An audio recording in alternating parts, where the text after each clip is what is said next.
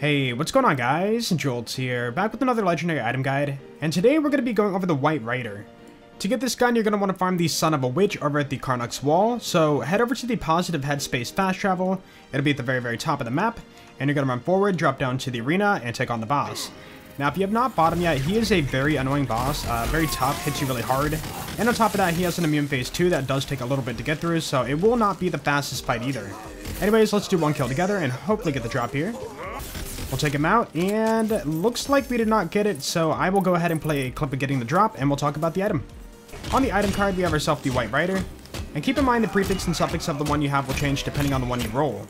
This will be a Dahlia SMG that only comes in Corrosive Element, and for the red text we have Putrefy, Rot, Spoil, and Fester. This is actually a reference from Path of Exile.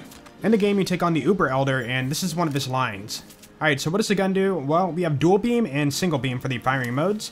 For dual beam, when you shoot the enemy, well I can't really show it here, it'll shoot at the enemy and then connect another beam to a second enemy nearby, and it will do less damage than single beam because you're hitting two enemies at once. For single beam, it will be higher damage, and also you have to charge it a little bit like the metal ones from BL3, not too long. And yeah, you'll connect a beam and it will actually connect to the enemy, so I can kind of move left and right here, and you'll see it kind of stays attached, and that will do higher damage than the dual beam. Okay, so we're on Chaos 20, let's go ahead and show it off. And I'm going to say right off the bat, this is one of the, what I'm going to rank top 3 SMGs in the game. Yeah, look at this. No annoyance going off, no nothing, and it's just hitting for insane damage. And this is single beam, the highest damage beam you can get out of it. And we can use the dual beam too to attach 2 beams, and it won't do as much damage, but it still hits pretty hard. For me though, I prefer to stick to single beam because it does more damage and I can just kind of move on to the next target. I don't care about attaching a second beam. And yeah, this thing is disgusting. As for my complaints, just that tiny bit of charge time on the single beam is kind of annoying. Dual beam doesn't have that charge, you can just shoot it right away and just click that and you know, it goes off. Even then, it's only like half a second, so it's not a big deal. And I'm always going to choose higher damage if I can. Keep in mind too, I'm not even like, you know, perfectly spec'd into this gun, and like, I could roll a higher damage one too. And if I really wanted to, I could stack some enchants on it and make it even more crazy.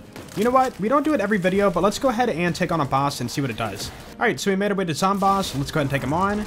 I'm going to activate my spell and like shield enchant. My gun itself doesn't actually have any enchants on it, so it could be even more if I enchant it to the right stuff for my build. But you can see the damage is actually really good, and it's shredding pretty well for Chaos 20. So I can only imagine what it would do with a better build. Alright, let's finish off the kill here, so a little bit more, and the boss is dead. Cool. Anyways, I think that's going to be it for the video today. So let me know below in the comments what you guys think about the White Rider. Personally, I'm going to go ahead and rank it as one of the top 3 SMGs in the game, and I would definitely recommend you guys go out and pick one of these up. And yeah, if you guys enjoyed the video, then please be sure to leave a like, because that'd be awesome. And if you really enjoyed it and want to see more Wonderlands content, then be sure to sub. You guys have a great day, and I will see you all later. Peace out.